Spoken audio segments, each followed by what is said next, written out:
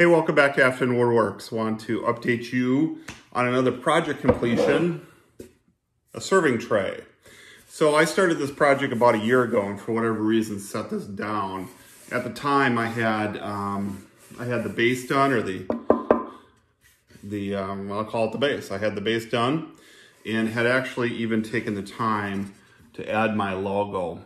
Because this was over 20 inches, it doesn't fit in the Glowforge. So what I did is I took a piece and engraved it here, and then I inset it using the shaper origin into this base. And hence I have a nice logo right in there. Over the last couple weekends, I finished the sides. This is Lacewood, and the ends are bird's eye maple. So I think this has really popped. I've never really worked with Lacewood. I think it turned out really nice. And bird's eye maple I've worked a little bit with, and I just think it's so unique in the way the figuring and the bird's eyes really pop. It's also got a little spalding on both sides, which I thought was nice. So as I was putting it together, I thought, man, I really don't have any solid or proper connection between this base and the sides.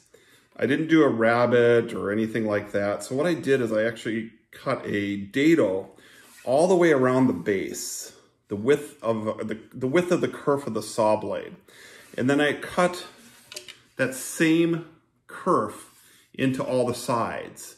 And then I took a piece of pine and I cut splines. So there's a spline, it doesn't go all the way end to end, but it goes through the majority of the sides to really bring it together and lock it, kind of like a biscuit joint or a domino, etc.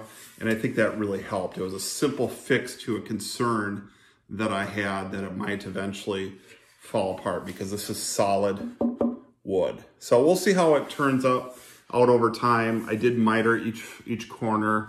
So as it goes through expansion and contraction, we'll see how it performs. So overall, really happy. Again, I think the Lacewood is just spectacular, and the bird's eye maple. I did finish it in Rubio monocoat, which is the first time I've used that. That is a hard wax oil.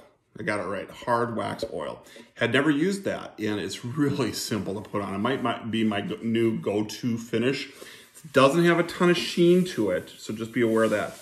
But it is soft, and it just pulls the color out, I think, very nicely. So, another project. Hope this inspired you to get out in your workshop, especially on these tough days where we're kind of all isolated. Work your mind, build something, and stay healthy.